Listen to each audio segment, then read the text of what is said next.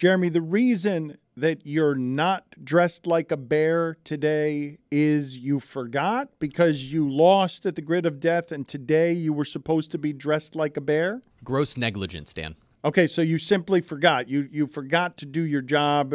You were supposed to come in here today. What are you shaking your head about, Billy? I gave him a pass on it as the one that rules over the Grid of Death and Bucket of Death. He didn't forget to do the sideline game for the Heat last night. That's interesting. Wow. For his other job? What are we doing? I'm just saying, if they had asked you to dress like a bear, my guess is that you would not have forgotten to do it. I think the iron fist of Billy, who is giving passes, and has been giving passes since last year, Billy has no control over this, and nobody does their job the way they're supposed to around here. No. Dan, I will say this. I was supposed to dress as mankind this week as a punishment, but that was a simple situation where it hasn't arrived yet. So things are getting paid off. It's just if the costumes aren't getting here, the whole thing. There's a helmet over there for you to wear. I am of the opinion, I've been told, that Lucy served a Grid of Death punishment this weekend. What is the helmet that's out there for me? Is it an F1 helmet? I've got to dress like an F1 driver. Yeah, you have to dress as an F1 driver, so they ordered you an F1 helmet, which looks very tight. Excellent. It looks like it's going to be very uncomfortable. I don't know how you're going to get headphones in there. On yeah, it seems not well. These you chose it. These are all harder. These are always harder than you think they are. How, before we get to this video of Lucy eating fried food in Texas, what was the worst of it, Lucy, of all the food that you ate this weekend that was evidently also a Grid of Death punishment? The fried fireball shot. Yeah. Woof. Everyone, I did it. Everyone tweeted at me, said, Lucy, please do it. I said, for you guys, anything. Well, let me tell you, I don't want to spoil it. Very misleading. Made my stomach hurt a lot. Did not enjoy that. And you'll get a fun little story, too. All right. That's a teaser there. We will folks. get to that video in a second. But Fireball is the liquor they serve in hell, right? That's the shots they give when Art Briles is drinking? When Beelzebub wants to buy a shot for Art Briles. And college freshmen. That's Jaeger. Is it Jaeger? Is it peppermint schnapps? Put it on the poll, Juju, at Le Show. When the devil is buying a round of shots for your friends, is it Jaeger, is it Fireball, or is it peppermint schnapps? Schnapps is bad, man. At Le Batard Show. But before we get to that video, I want to play some other video from college football. James Franklin, the Penn State coach, who largely stays away from most controversies and has fixed their program coming off of what can be described as the worst scandal in the history of sports. It's in the conversation what Penn State did and what toppled and then killed Joe Paterno. Not the easiest thing to recover from. James Franklin has made Penn State matter like that. They're often undefeated at this time of the year, and people thought he stepped in it after his most recent press conference when he said this. Hey, good afternoon, James. Hey, Corey. A follow-up to what you were just asked there about Drew. Is there a balance, though, between, hey, we need you to throw the ball deep no matter, just take a shot. Don't overthink it. Take a shot. We need to see it. We're going to call it.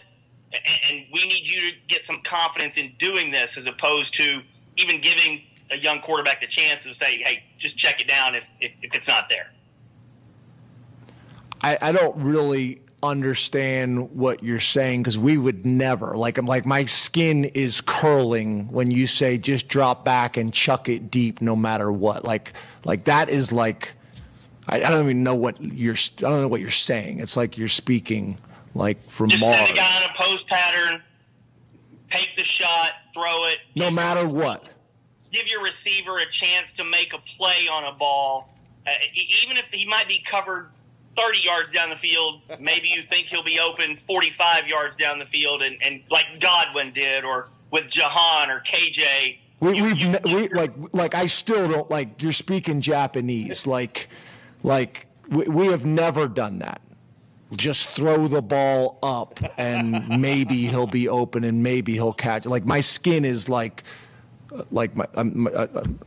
you're making me uncomfortable. Like I don't know what you're talking about. So okay. yeah, we would not do that. We would never do that. We've never thought about doing that as a head coach, as an offensive coordinator, as a receivers coach. I coached the receivers.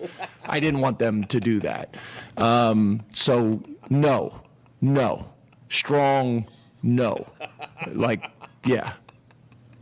He is disgusted. It was another no. I mean, Walked into the wrong press conference. That's how Washington plays. That's not how Penn State plays. That's not how James Franklin will ever play. I coached wide receivers, and I wouldn't want him to do that. we're going to grind it out. I mean, It is the kind of interview that Chris Cody would do where he's pressing But on. just one time. Just chuck it up there, Coach. Come on. Every once in a while. A quick post. There is a big disagreement, though, between the way that James Franklin reacted with a certain allergy to what was being asked and an accusation that you're speaking a language I don't understand. I am not fluent in the language that you speak, and all of us being passing. like, hey, coach, that seems pretty valuable, the 15-yard pass interference penalty that you can get by just chucking it up there and asking your receiver to make a play. Hey, Coach, have you ever played Madden? You know, sometimes when it's like 3rd and 30, I'll just put a guy on a hot route, send him deep, you chuck it up, see what happens. Huh, Coach? My skin is crawling at just the voice that you're making right now. He said, I'm uncomfortable. Uncomfortable. He clearly was, though. When you talk about these control freaks and how much preparation and strategy they put into the 9% that they actually control, because once the ball is snapped, it's a bunch of college kids not doing what you taught them to do. the thought of a kid throwing it 40 yards. Yes, that's too reckless. Do you know how much easier it is just to power sweep it and try to be out toughing Indiana? I'm going to win 8 games a year if I don't do that. I'm just going to beat Northwestern. Little fullback dive. I'm going to beat Northwestern by just being better than Northwestern in football. Stop with your hijinks. Stop.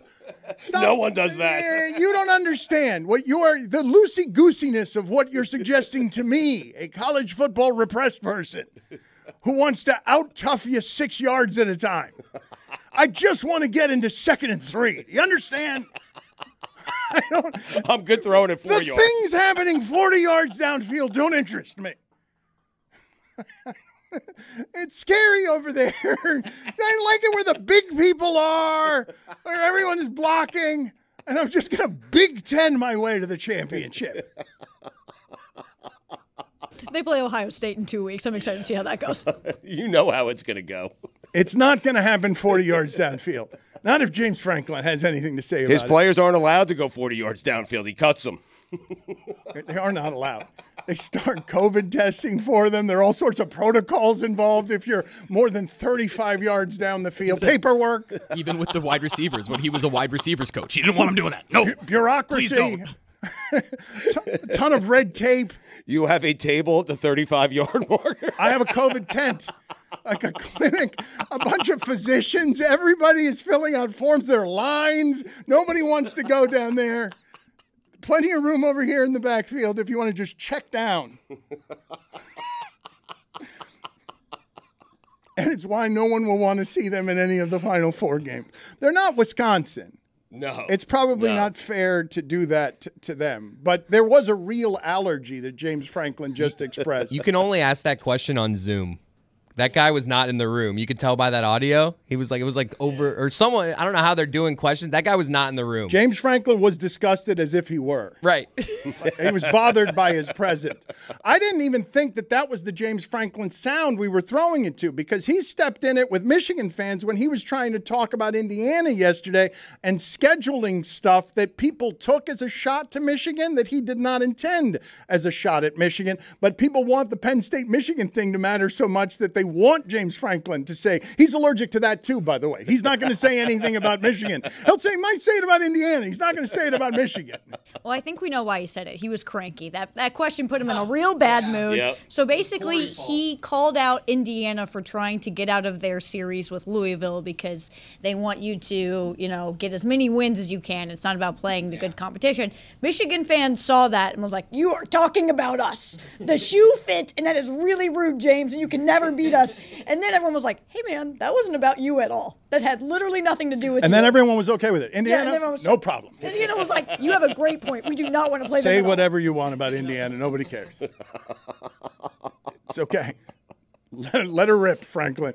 No consequences. You say it about Harbaugh, though, and we're going to devour your face like piranha. Oh, you're talking about us? Indiana? You're talking about us? Oh, thanks, James. Yes, thanks. We'll take anything that we can get.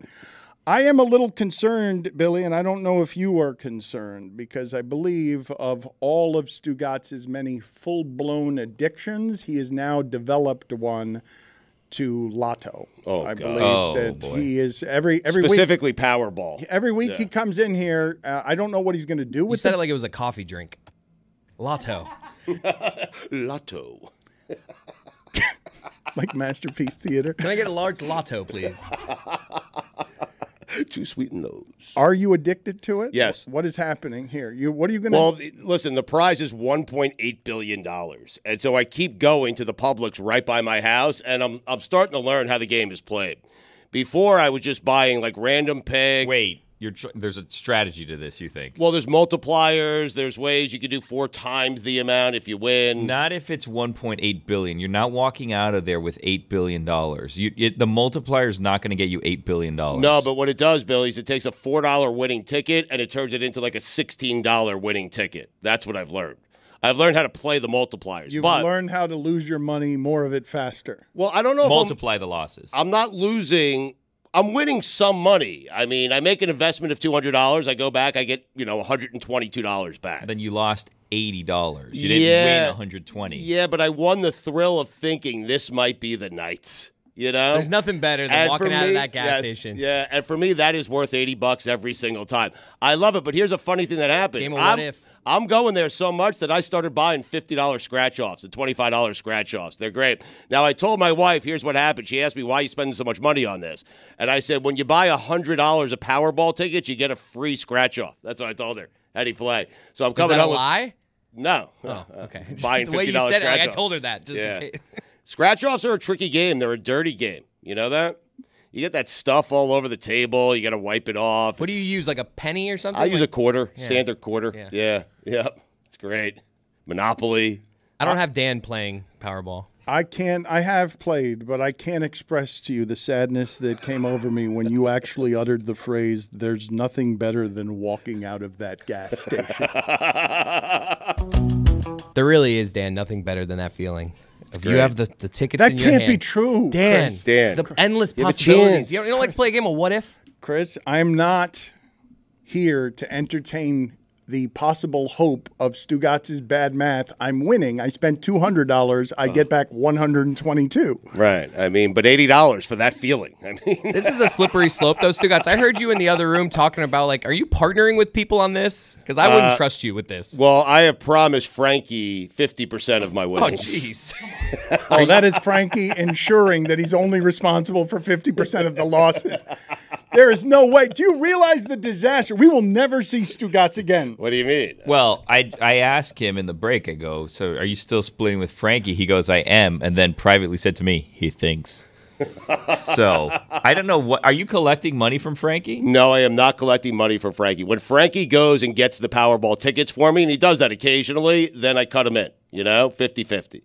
But I'm going to get these today because it's $1.8 billion. And I have some numbers. I don't want to just do quick pick. I have some numbers I want to jot down, like 23. Would you guys be Michael Jordan. Would you be kind enough to just look up for me, in order to win this amount of money, you have to have the one ticket that would be in one seat in how many football stadiums? If I gave you 100 football stadiums, how many football stadiums? What are the odds against you having the one ticket so that people We're understand? all typing into our computer right now, but I don't know what we're all typing. No, I'm guessing there are. It's 1 in 292.2 million. So that is many football stadiums, Dan.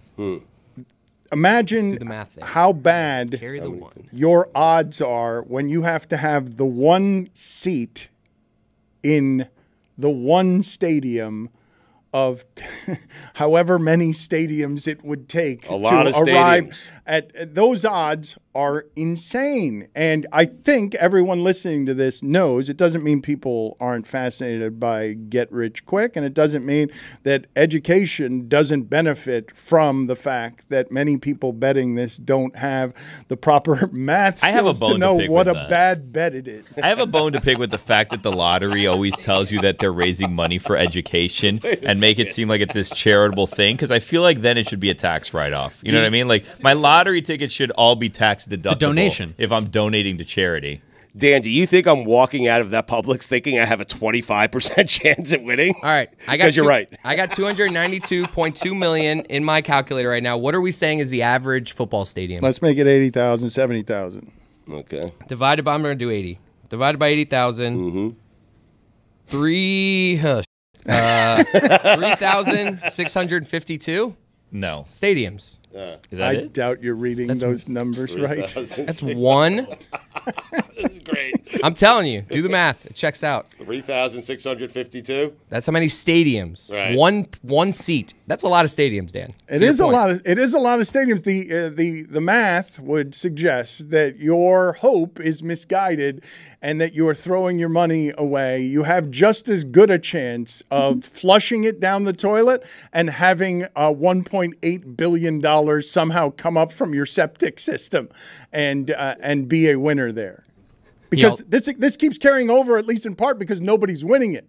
He also That's the only reason it's carrying over. He would have lost it if he bet on the Orioles, too, though. So, one way or another. Wow. Just throwing it away. Chris is right, by the way. 3,600 stadiums. Checks out. Yeah. Way to go, Chris. I didn't think that there would be anything that I would trust you less than reading, but calculating. Better odds than I thought. I mean. Let's get to the video, please, of Lucy. And if you want to set this up, what are the highlights of what it is that we're about to see and hear here, Lucy, from your trip? You wept in Texas. You were so moved by the energy of everything happening there that you admitted on God Bless Football that you were not necessarily a proud weeper, but you were willing to share that vulnerability with us. What was happening? College football felt so good that it moved you at your soul? It was before the game started, and the stadium was full. Both marching bands were playing. Everyone was cheering and so happy. At the same time? And yeah. That'd probably be it was a little annoying. chaotic, but it worked. Bevo was there. Oklahoma was shooting guns off. Everybody just felt so happy. And you could just tell it was like such a community aspect that I started to cry. Kind of like a lot.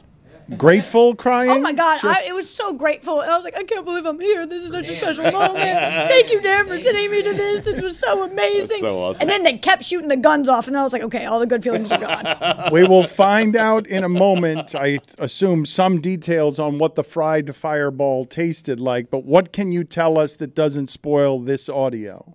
I have felt bad for several days since. All right, let's see. Wait. Why is there a grid of death punishment in here? Explain that. Because I have felt bad. But like, what's the punishment that you had that you're She saying? selected it, yeah. It's I called a selected carnival it. barker, Oh, yeah. yeah. She just had to go eat carnival food. Okay. And I ate a lot of it, and I didn't enjoy it. Let's hear it.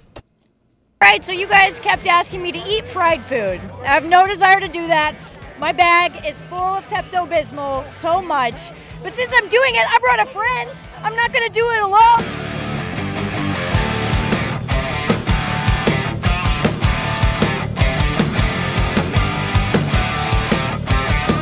Okay, Billy Gill, if you're watching this, all this food is bad, actually, and it's terrible, and it should count as a grid of death punishment for me. The annoying thing about this place is I keep eating food like, oh, this is the most ridiculous thing. It's going to be terrible. It's going to be great content. And that's all good, and it's annoying. Am I supposed to, like, capture the food eating noises? What feels right to you? I mean, let's see if there are some good chewing sounds. Oh, gross. It's good, right? Pizza. This is pizza. Erin is letting me have a bite of her turkey leg. I guess I'm just gonna. Yeah, just go for it. There you go. You got some bone in there, Okay. I think. I did. Pretty good. Thanks, Erin. They said fried fireball shop, but this is not. They This didn't isn't- fry the fireball itself. No, they fried it's- this thing, and then they put. Everybody's looking around. All right, how do you guys think we What should are take we this? supposed Do to we do we eat this first, or do we take the shot and then eat it? That's what it is. What if we Yeah. just like a fried cup? So I thought it was gonna be something different. We're all disappointed, okay? We don't. All right, Luca Garza, if you're seeing this, fine, you can finally tell people about what happened. In college, he came up and he bought me a shot, and I thought it was so cool because, look, the big basketball star buying me a shot. So I said, okay, I have got to look super cool taking this fireball shot, and I took it really fast, and it came out of my nose, and he saw the whole thing. Ew, there was cake. I don't like fireball. It happened. She ate something disgusting. How was Really? It was super gross. Well, the fire. It was just fireball with funnel cake in it. That's it. They didn't fry the fireball. I thought I would assume the fireball was fried. They haven't invented the. That would have been cool. It was literally just funnel cake and a fireball shot. Also, they fried something and put it in fireball. That's exactly They what could have happened. called it Fireball too. Oh, that would have been good. I know drinking on the job is frowned upon, but you just made me take a fireball shot that was not fried, and it was gross. And my favorite team, Oklahoma, won today. And I actually just got a notification that Iowa's up 10 points, and somehow our quarterback stat line is 1 for 9 with an interception. So I need it. So you know what Stugotz is? Stugotz. Stugotz. Stu? With a T. No. Damn! Oh my God! That's famous. That's big time right here. Before you win, this show is big time. Yeah. How big time is the show? I'd say it's on a scale of 1 to 10, probably like an 8.5. Wow. Yeah. Wow. Yeah. Do you not pay attention or no? I mean, no. So, like, how's it an 8.5? Because I feel like if you're a sports person, you know this show. That fried fireball shot, feel it in my stomach. Nasty. Shouldn't have got this. Should have gotten a water. Now, fried Oreos.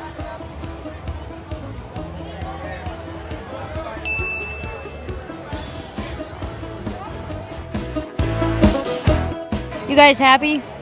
All this fried food. I feel like I couldn't feel worse. So we're about to leave. But I have one last thing for you. I can't even think. I can't even get my words out. Is fried butter. Oh my God. I really don't want to eat this at all. Honestly, that might have been the best thing I've had all day. For real. I wouldn't eat more of it, but I dropped this on the ground, so. Perfect. What was the last thing that you had there? Fried butter. Oh. That's why I was gagging. I really did not want to eat the fried butter. You sound hammered at the end there. I was not feeling great.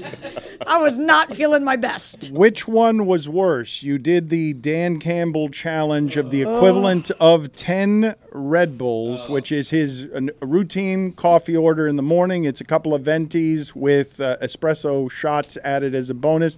Which was worse in terms of how you felt the following day? The following day, this one was worse than how I felt. The day of, definitely Dan Campbell. That was really painful. This has sat with me. I think I felt bad for like 3 days after this. Not good. The flight is difficult under these circumstances. You're in a fried coma of some sort that I imagine is very often just Chris Cody's Sunday. We had to walk like an hour to the Uber, and I was like, I don't think I could, or like it was like a mile. I was like, I don't think I can do this. I can't keep going. It was not a pleasant experience. I learned, I would say, many years after the fact that Billy was hospitalized for a grid of death punishment. I sent you a picture from the ER. Many years after? I did not remember. I did the day of. I did not remember you at all being in the hospital for eating what was it, like a quarter of a raw onion? Was it? No, I was like halfway through, and then it all came back up. But yeah, I had to eat an onion, and then I just kept vomiting and vomiting and vomiting and vomiting to the point of dehydration. And then I had to go to the ER. And then because I was dehydrated, I had dried up kidney stones, I guess, were floating around in there. And they had no place to go, so thank you. So then those came out. And then I was in the hospital for, I think, 2-3 days. Quite an expensive bill, too, that the company didn't pick up. So you wonder why I don't like the grid of death. Whoa. There you go. Which like company? $2,000. Don't blame that on me. Like we an worked, apple. we worked at ESPN at the Yeah, time. no, I know. Mickey Mouse didn't cover that one. What do you mean? You didn't get Out of pocket. That's what I mean. Yeah. It was You fun. did not get health insurance because we. No, I had health insurance, but there's a deductible that had to be met, and it was $2,000. What? Yeah. Yeah. Not fun. Now you understand why sometimes I don't want to dress like Waldo. I don't think you're going to be Kind of lost my enthusiasm there. This is why you run this all so poorly. I rule with an iron fist, I'll have you know. That was a paid-off punishment that we may or may not have made up this weekend. $2,000. The number of times that you have had us know that you rule with an iron fist, while us never getting to actually know that you rule with an iron fist. I did not think that we could do much better than Chris Cody saying that there is no better feeling than walking out of a gas station. Oh. And he didn't even complete the thought. It didn't even have to do with Powerball or Lotto. It just had that sentence sitting there by itself that made me feel sad because I don't love the sentence. There is no better feeling than walking out of a gas station. But I think I have a sentence here that might be better, or at least the way this one starts. This one starts with the word hog beat. Huh. HAWGBEAT. Hog beat. This is a internet site, I'm assuming, a media outlet that covers Arkansas sports. Maybe dangerous game. Maybe it can be anything, right? Be careful. Be careful with any Google searches on hog beat. There might be some stuff there. How do you spell hog? Yes. HAWG. That's Bobby right, Petrino pops up if you look it up. Don't put HOG. Be careful with that. But that's the first word. How about and beat? Yeah. The words that come after that I was not expecting. Hogbeat has confirmed through a Freedom of Information Act request. Jeremy just did a spit take. He just spit into. He has fake. He has a liquid in his mouth that it's still in his mouth, but he's holding it in with his hand because the phrase "hogbeat" is confirmed through a Freedom of Information Act request. FOIA. That Arkansas offensive coordinator Dan Enos, his university email address, responded to multiple students who were criticizing him after the Texas A&M loss. So so he goes to his computer, his work computer, and students are ripping him, as is the case often for anything related to a Dan Enos offense. And what is the back and forth? What did the Hogbeat Freedom of Information Act request reveal? What a great sentence. It is. Thank you. I appreciate you getting to it late. But yes, I thought it was a great sentence as well. I also am enjoying the journalism of how horrified Dan Enos has to be when he hears Hogbeat requested what? Hogbeat did what? They used what? A Freedom of Information Act to go through my work email address and see, because I'm guessing he is a state-paid employee in some way, as college football programs are funded very often by the state. So you can do this. What were the back and forths that he was having with students? So a student found his email and emailed him, quote, "I just wanted you to know that I'm available to call fourth downs for y'all if y'all need it. And y'all don't have to pay me millions. What a disgrace." Dan Enos responds, "What would you call?" And he spelled you, just the letter U, 3 question marks there. I feel like that's important. But a harmless question. He is asking, what would you call that? He's basically saying, let me hear the play that you... He's open to it. He's crowdsourcing. Correct, Yeah. yes. So the student responds, "A QB sneak. This isn't hard, Dan." And then Dan responds with gaps defense, 4 laughing emojis. What a joke, 4 laughing emojis. Then he double emails him, "You're so innovative," laughing emoji. Then the student said, "I don't know if you know this, Dan, but a QB sneak with a 250-pound quarterback is hard to stop even if you know it's coming. Also, but what you've been doing isn't working if you didn't notice." And then Dan responded, "Thanks, Robinson. You should have been a coach," and about 17 exclamation points. Also, every time he says you, just the letter. I think that's very important. What? Go ahead. Oh, it's still going. They had a full back and forth. So then the student said, "Maybe you should stop trying to be innovative and get a first down. If I was a coach, I would have been just as effective as you are." And then Dan said, "You still have time. Apply for some jobs. I'm sure you'll be great." And that is where our conversation ended. The double email is the part that's really standing out to me, because it's one thing to reply to a student who's criticizing you, and the first couple of exchanges were pretty funny, but to double email shows a level of desperation, like some high school dude double texting a girl that he's into, like, please, please, please, please, please, just respond to me. Like, what is Dan Enos feeling right now that he feels the need to double email a student that's criticizing not having a QB sneak? What is the perfect amount of exclamation points? 4. When you're really trying to hammer it. 4. 3. Yeah, I think 3, clearly. I think it really depends on the situation. Me, I'm an exclamation point girly. I'm always using them. So if I don't use them, it sends a message. Wow. But if you're really angry, how many are you using? None. Okay. And they'll be like, oh my God, she just used a period. She is so mad. But what do you use generally? What's the go-to amount? Exclamation point for every single thing. Like usually 2, when 1? Just 1, 2 if I'm feeling special. Ooh. Usually I have to go back and look at my emails and say, okay, Lucy, you're an adult. You're a 25-year-old woman. Get rid of some of these exclamation points, and I have to go back. Do you ever write a text where you exclamation point too many sentences and you're like, let me figure out which sentence here I really pull want one back? exclamation point. Yeah, all the You can't time. go all your sentences with exclamation points. So it's like, you know what? I'm going to come out the gates a little softer, period, at the first sentence. Why can't you? Because you seem overly excited? It just seems like too eager Right. and doesn't too, work. Yeah, you gotta play it cool. The biggest issue is in professional emails, because I'm someone that likes to exude like, hey, I'm into what it is that I'm doing here. I'm excited. What's your intro to a work email? Hey, all. Right. Hey all. Hey y'all. Even y'all. I mean, y'all. that's Hey definitely y'all is y'all. all encompassing. That's not a work email. No, y'all is all encompassing. No. Yeah. Hey, at this y'all point, in a work It's unprofessional. No, y'all unprofessional. You guys have to understand in this modern day and age where we are trying to de-gender greetings, y'all is a purposeful, all-encompassing greeting. Can't say all. You can say all, but who says all? Me. What are you doing? Walking into a Cracker Barrel? Yeah, seriously. I love a Cracker Barrel. Who doesn't love a Cracker Barrel? Howdy, But that's, the y'all with an apostrophe. I'm from the like, South, Dan. He didn't say I'm from the howdy. South. Yeah, he didn't say howdy. I mean, come on. Might as well. The y'all and the exclamation points. Neither one of them give off a whole lot of professionalism. I respond to every single one of your messages with the word y'all or an exclamation point in it. The Cracker Barrel rocking chairs, by the way, thank you for your service. Overrated. What? What? You shut the hell up. Overrated. They're not comfortable. I want to throw something at you. They're not a good rocking chair. There's a reason they have 42 of them. You think they got top of the line rocking chairs? I mean, you think they're like, yeah, we're gonna pay top dollar for all 47 of these out It's here. so you have a comfortable seat to sit in while you're waiting. They want you to think that, but it's not actually that comfortable. It is, though. I've sat in You're it. full of it.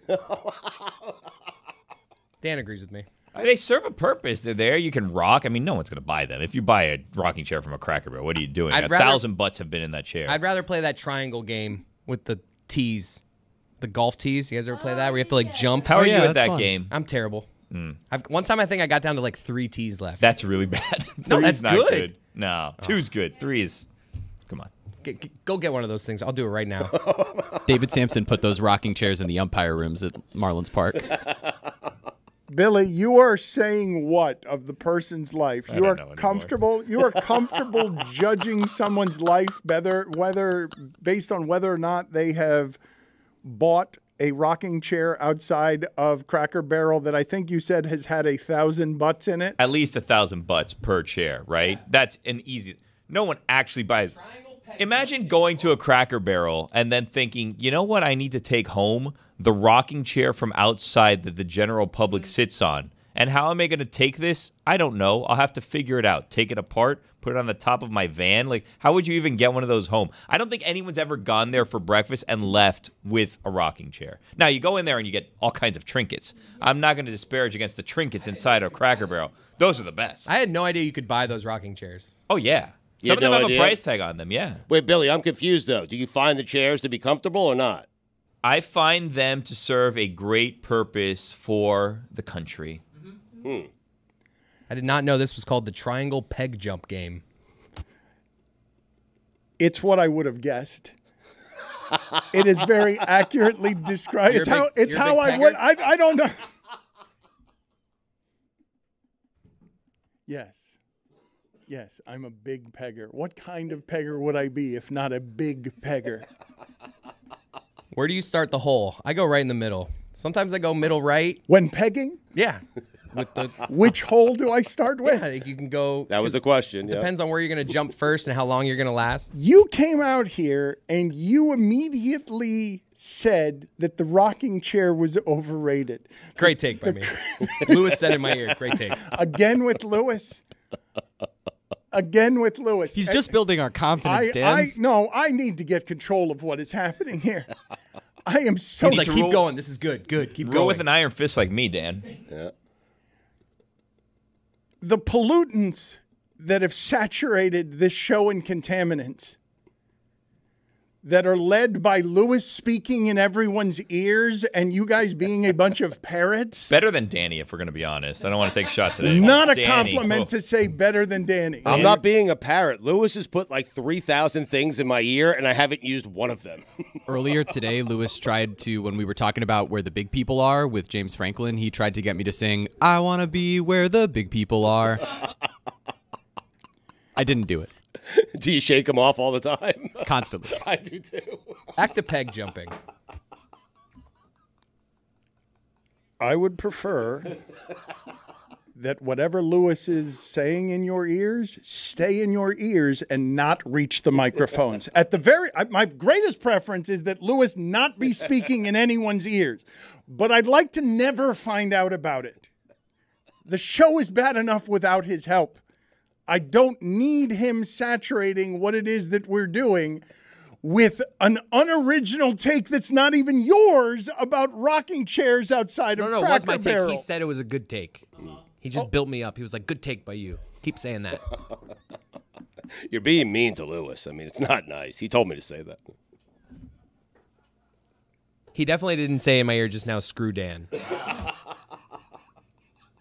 Do you hate Lewis? Is that the person you hate? Did we find it? We found it. Wow. Say it. Emily's off the hook. Say it. No, she is not. I do not hate Lewis. You hate Emily. We all hate Dan, Emily. say it. I don't. We hate Emily. We hate Emily. We hate Emily. Come on, Dan. Say it. I hate what Lewis has done to this show. Oh, wow. We hate what... Oh, sorry. And I hate that I don't know when you were telling me your opinion about rocking chairs outside of Cracker Barrel that I don't know whether it's your opinion or not. I would like to have... I'm not being fooled enough by the internet as it stands. Now, any opinion arriving from any direction, I don't know who it belongs to. I don't know if Billy is wearing a suit to tonight's game on WQA. La Grande. I don't... You always got to say it. Come down that way. You have to. You better, Radio Mambi. You better. That's another one.